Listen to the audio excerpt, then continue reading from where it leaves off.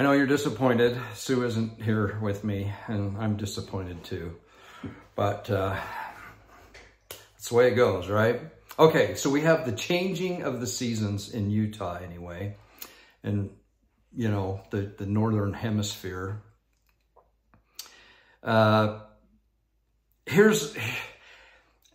is the cold and flu season, and this is when, and it's usually, you know, these seasonal changes where our bodies are a little bit more susceptible.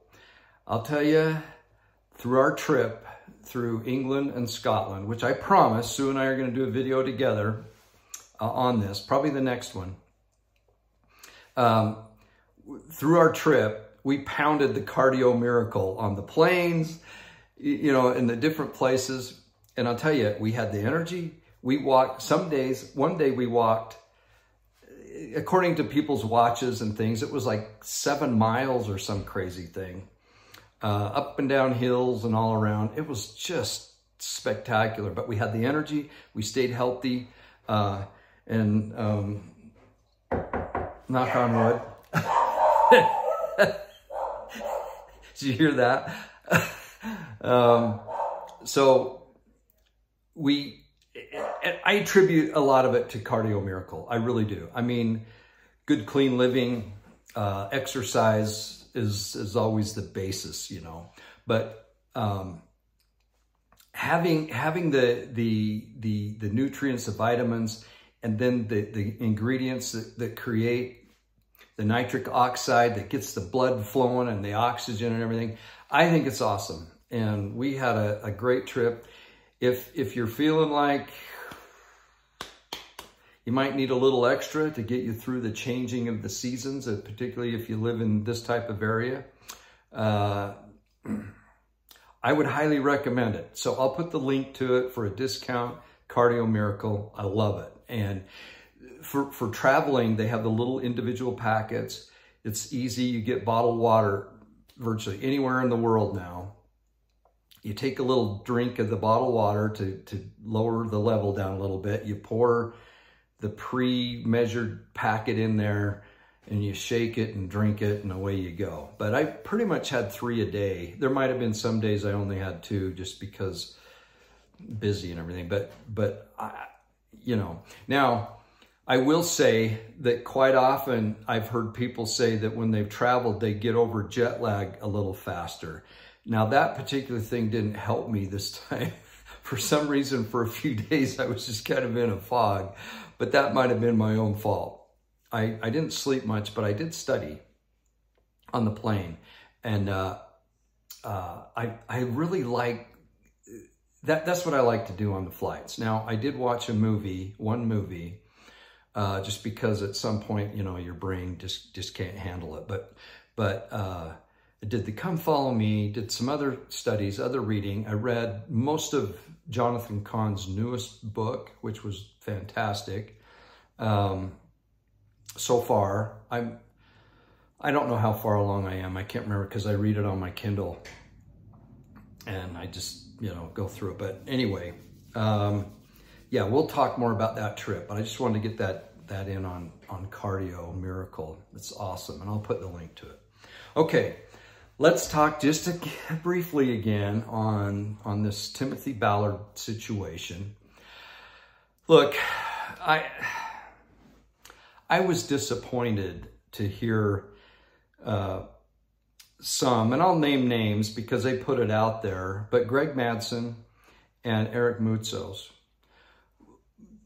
you know, they had phone calls from anonymous victims, anonymous alleged victims that called and both of them and said, now one has identified herself and she's representing 6 or 8 or something others, where they're alleging that there was misconduct, sexual misconduct of some, you know, different degrees.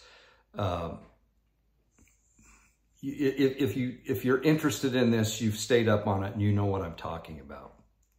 Now, as far as I know, there has been only an investigation, but we don't really know exactly what that investigation by Davis County, what that entailed. If it entailed more business type things, fraud or whatever, or if it did include these women coming forth. I don't know what that investigation, maybe some of you do.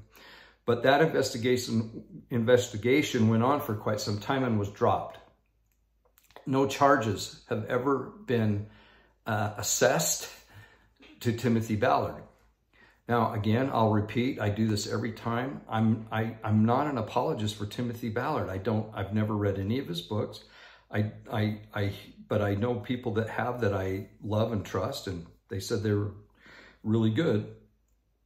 I haven't followed him in any way. I did go to the movie Sounds of Freedom, and I loved it.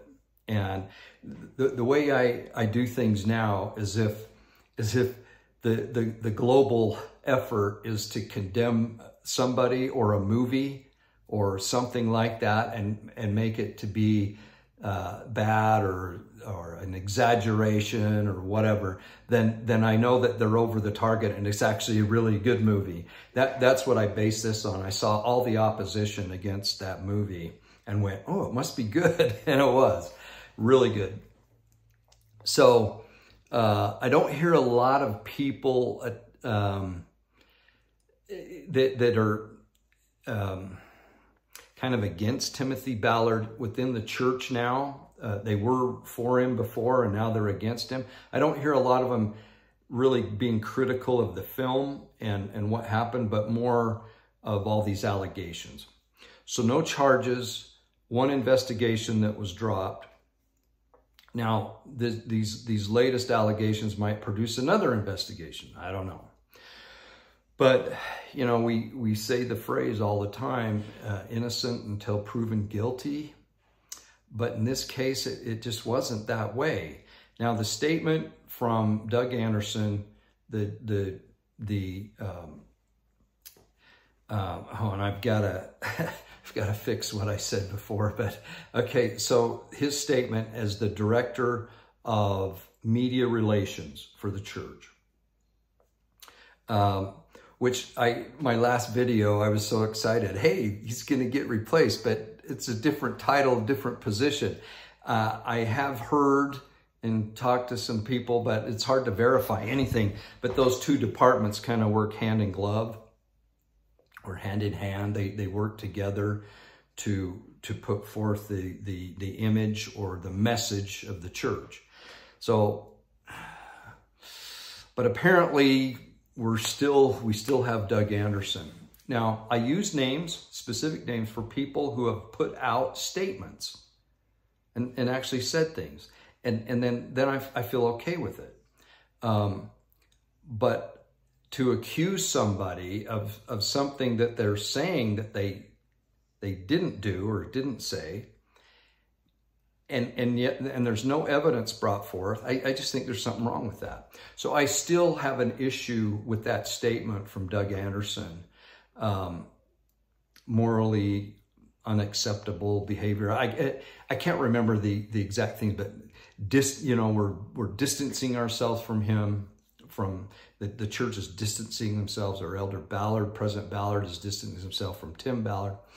The verbiage just didn't seem very good to me. Now, there's other victims in this, if you think about it. So there's an attack on Tim, which even if those things are true, let's let the process go before we pass a judgment. Let's let the process go through and see. But the statement by Doug Anderson was very definitive and yet no details. So if you had a situation where somebody said that your behavior was morally unacceptable or something like that from an institution that you belong to, and then you go, well, what do you mean by that? What happened? And what did I do? And then there's no clarification and nothing done through ecclesiastical channels, bishop, stake president, or whatnot.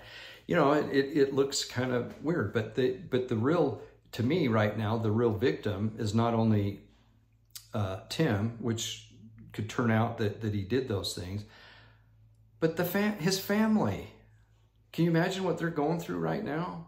Like, how comfortable would they be just walking into church and sitting down? Like, hey,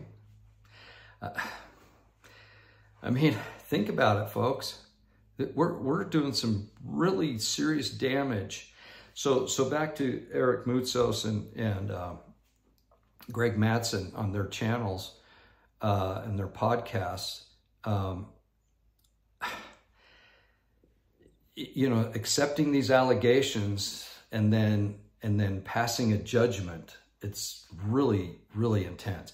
Eric's especially, and he got all emotional, and he said some really weird things, in my opinion. First, it was my former friend, Timothy Ballard, but then he had a message at the end, and he said, "I love you." Well, that's kind of weird to say. You're not my friend anymore, which would, if you say my former friend, that means you're not my friend. And then you're going to say, "I love you, and I really want you to repent because you're guilty, because you know when you know," is what he said. So I didn't feel comfortable with that. Now, look, Eric puts out some awesome stuff. I was sent that video. I don't watch him on a regular basis, but I would agree with a lot of what he says, and, more power to him. But that particular thing, it felt really awkward to me. And the same with Greg Mattson. He did a short video from Cairo where he had a phone call and long conversations with, I think it was two of the women that allegedly had issues with Tim Ballard during his operation with Hour. So I don't know. That's my take. I'm kind of tired of it. I feel really, really bad for the family in general, for Timothy Ballard's family, because it's so easy to allege things. And in this particular case, he's done. He's done.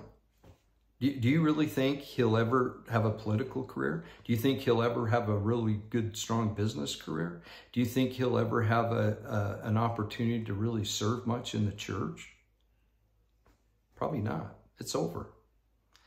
Now, his relationship with Jesus Christ is not over if he chooses it not to be over.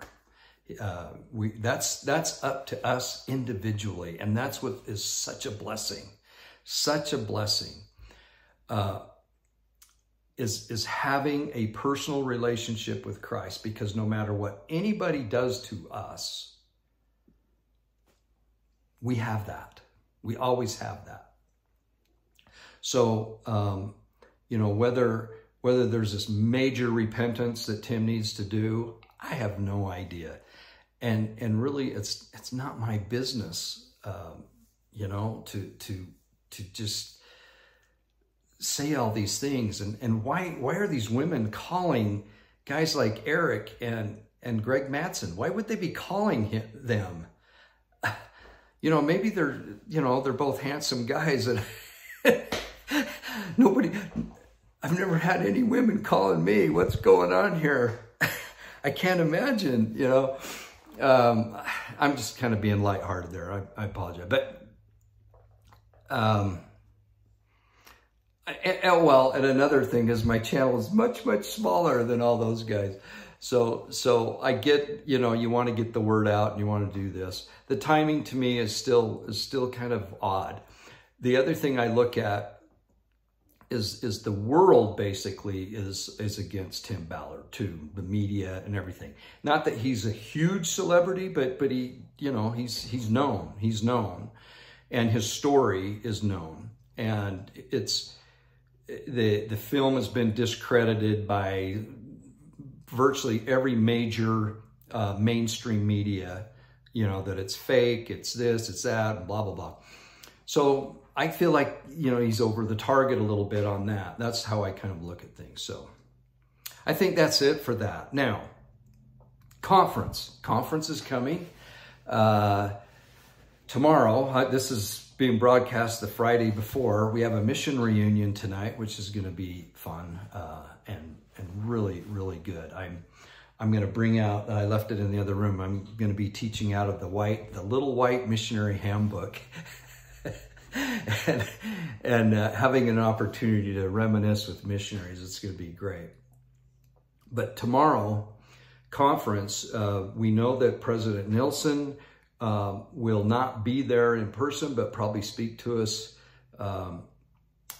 with the technology that we have, that we're able to do that. So that'll be great. We also Elder Holland won't be there, but I don't know if we're going to hear from him with the same means. But you guys probably know more about that than I do. We have been so busy freeze drying, harvesting still berries. Our blackberries were killer, and Sue goes out every day and gets those. And then just kind of, we have tons of sunflowers that I love, and then I just cut the big heads and put them out for the birds and whatnot, but stalks and stuff everywhere. And now it's time to harvest those and get those all cleaned up and you know, just this time of year. I love this time of year. I love the changing of the season. I love the autumn. I have a couple of hunts planned, and we'll be going in a short period of time, and I'll talk about that more. I purchased a grinder for meat. Here's my thought. If you buy all this stuff, you might actually get something. If you plan for success, then it'll happen. Doesn't always work that way, but that's my plan this year, is that I'm going to go with the idea that I'm going to have to take care of some meat this year. Because the last few years I've been like, maybe I'll get something, maybe I won't. If I do, I'll worry about it later. Now I'm ready to rock and roll. You know, what I've done in the past, I've either taken it to somebody I know and trust and have them cut it up, or I've done my own, where, you know, the back straps and stuff are so easy. You can either make, you know, some nice little steaks or whatever, and usually a good roast for, you know, I'm talking about deer and elk and stuff. And you can get some good roasts out of the hindquarters and whatnot. And then a lot of it, I'll make jerky. I've made a ton of jerky in my life, a ton of jerky. Smoke it, season, you know, marinate it, and then put it in the smoker. But I really want to, you know, do some burger, mix it with some beef fat, get it from the butcher, and then, you know, just learn how to do it, and then make some jerky sticks and, you know, things like that as well. You know where it's coming from. It's organic meat. It's all that good stuff. And then you, you know, season it and take care of it. The big hog I got a couple years ago or thereabouts, a year and a half ago, it's pretty much done. We've pounded it. It was delicious, just delicious. So that's going on this time of year. So conference, I always equate fall conference with hunting. You know, that usually the bird hunt, the duck hunts usually start then. I don't do that much anymore because I just don't have a really good place to go anymore.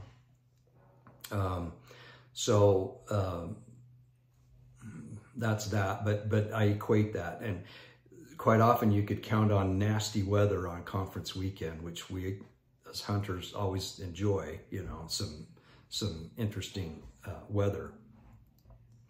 So we have that. Now, here's what I think about conference, and what there's two things that the last few years have really hit me hard. One's a quote from Joseph Smith, and I'll read it. It's really good. This is what I like to think about when I prepare for conference.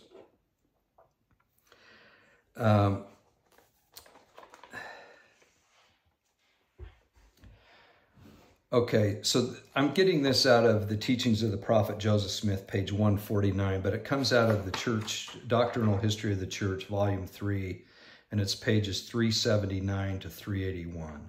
So Doctrinal History of the Church, volume 3, 379 to 381. Now, I'm not going to read all those pages. I'm just got a little paragraph here, but I don't know. Okay, so on the Teachings of the Prophet Joseph Smith by Joseph Fielding Smith, it's on page 149. And it goes through the doctrines of resurrection and election, which are really intense. But then it says this principle ought in its proper place to be taught, for God hath not revealed anything to Joseph. Now this is interesting because Joseph is speaking in third person. So let me start again, but this is good. For God hath not revealed anything to Joseph, but what he will make known unto the 12. And even the least saint may know all things as fast as he, and I'll add, or she, is able to bear them. Okay? For the day must come when no man need say to his neighbor, know ye the Lord, for all shall know him who remain. Now that's interesting. That's interesting. So all will know him who remain. What does that mean? Well, I think it means the rapture or the quickening of the earth, the terrestrializing of the earth at Christ's coming, and we'll all know him, okay? From the least to the greatest. How is this to be done? It is to be done by this sealing power, and the other comforter spoken of, which will be manifest by revelation. And then it talks about the two comforters, the comforter of the Holy Ghost, which he describes in here, and you can read it yourself, that it comes through faith, faith in Christ, repenting, being baptized, and then receiving the Holy Ghost. The second comforter is a more sure knowledge of things. Now, when I approach conference, I think of that quote. And I've said this before, but what I like to do is instead of approaching conference with just a blank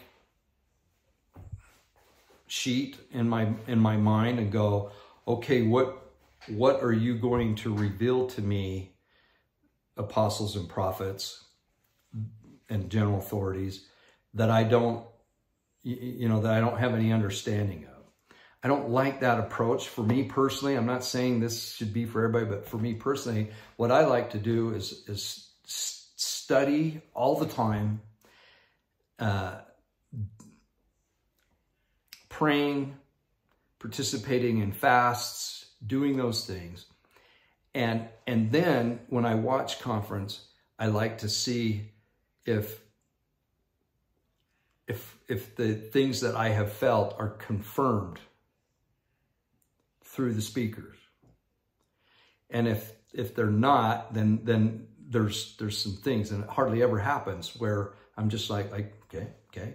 Occasionally I'll go, that's interesting to me. I gotta study that one a little bit more. But generally, it's like it's already been revealed to me, those things. And I feel like that's a good approach for me, to not just go, okay, feed me. I'm too stupid, or I'm not good enough to know anything, so I need to wait every 6 months to be told. I don't like that approach.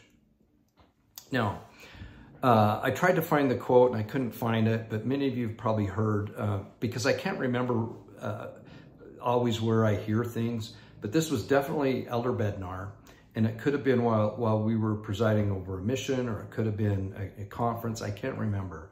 But basically what he said is that, when you're listening to a conference talk, you don't need always to be writing down what, in this case, he said, what I'm saying. This is what Elder Bednar said. You don't need to write down what I'm saying, because you'll get a copy of that. What you ought to be writing down is what the Spirit is telling you. And it might not have anything to do with my talk, but the Spirit is saying something to you, and then that's what you write down. So those two quotes, or those two, the counsel, one from Joseph Smith and one from Elder Bednar, are kind of the basis of how I approach conference. So first off, I want to have things that are very sacred, very spiritual, that I feel like have been very enlightening to me and an understanding. And I like to see those confirmed through the talks. Not like, wow, I never even thought of that kind of thing, but more like, yeah, okay, I get it. I think I'm on the right track, you know. And then the other with Elder Bednar is writing down thoughts and impressions that come through the Spirit versus word for word. Now, having said that, there's obviously times when you're going to want to write down exactly what they're saying because it's so significant. So you don't need to write me and say, well, you know, there's times when you should. Of course. I'm just talking about overall, okay? So let's see if there's anything else I want to wrap up on this. So I'm looking forward to conference. I'll be watching all sessions and paying attention. I guess just one last thing on the last couple of videos. I know I've received some negative comments on me being negative towards the church or leadership because of, you know, things that have happened. I think your criticisms are totally valid. But I don't want it just left at those experiences I've had and how I've conveyed them. I hope I've given the message that these experiences have made us, I'll say us, but I'll say me, have made me stronger in the gospel, the restored gospel of Jesus Christ. I'm okay with those things happening. The reason why I bring them up is that I just have some insight in a tiny way of what, you know, Brother Ballard is going through, and where all of a sudden, you know, something's said about you, and you know, you're blindsided. His bishop hadn't talked to him, stake present, that kind of thing. So I bring him up just for that reason, not as being critical to.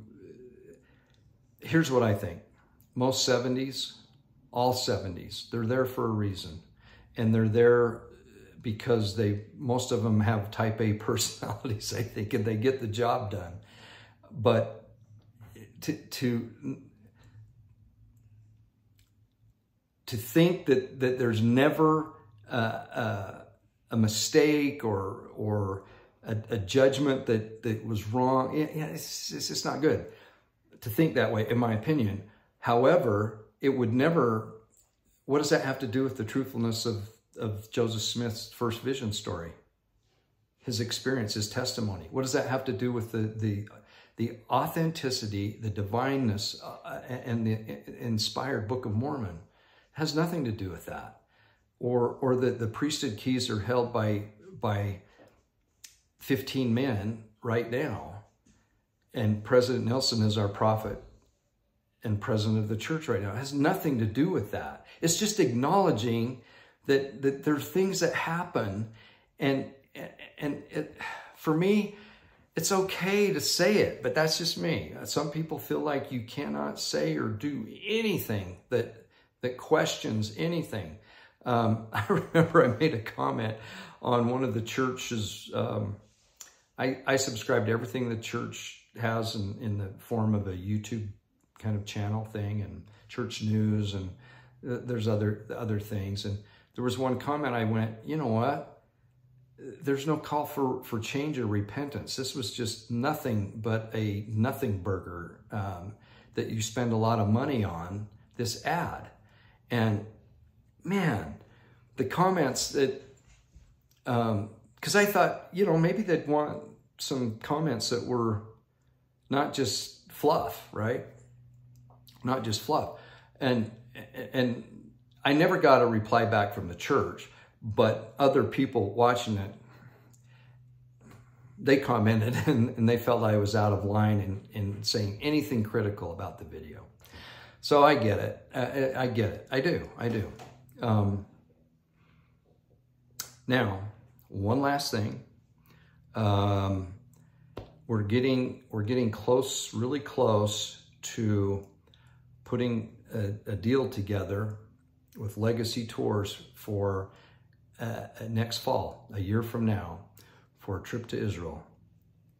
And I can't wait. This will be amazing. This trip will be amazing. So there's the trip to Israel, but on the front side of that, which is optional, there'll be 6 or 7 days in Egypt, which will be incredible. And then in the middle is the Israel, which will be the main focus. But then on the tail end, there's this amazing extended trip to Jordan. Now, we'll have all the details, we'll have everything out there, but I just wanted to make you aware of that. And you can do, just Israel, or you can do Israel and Jordan at the end, or you can have Egypt and then Israel, and that's it, or just Egypt if you want it. So you'll have options there, is what I'm saying. But the total days, I think, would be like 18 days maybe total. I could be wrong on that. I'll have to take a look. Might be closer to 20, but it's a long trip, over 2 weeks for sure. But I'm excited. I'm really, really excited. I hope we can have just a very spiritual connection to the Savior in the Holy Land. And really, Egypt is connected just directly. And there's so many connections in the country of Jordan now. So many things took place there. This is where Moses and Aaron, and this is where what they call the treasury, the big carved, beautiful. It's amazing. I've only been there once, and I can't wait to get back there again. But there's some major ties to Jerusalem, to the wife of Herod that he divorced, to that. And the Bedouin and the Nabateans, the Bedouin people there, they're just the best. They're so cool. They're so awesome. And so that will be a great thing. So more information to come on that. But I'm just kind of putting a tickler out there because you kind of have to plan ahead. And there's so many variables, things can happen, blah, blah, blah, but you got to plan and you got to move forward with faith, right? So there's that. All right, that's it for this video. We'll talk after conference. I'm not anticipating anything extraordinary maybe from this conference. It's unfortunate that President Nelson won't be there in person, and or Elder Holland, and we'll just be fed, and we'll also pay attention to the Spirit and what the Spirit has to say to us personally. And that's it. God bless. We'll talk to you soon. Bye.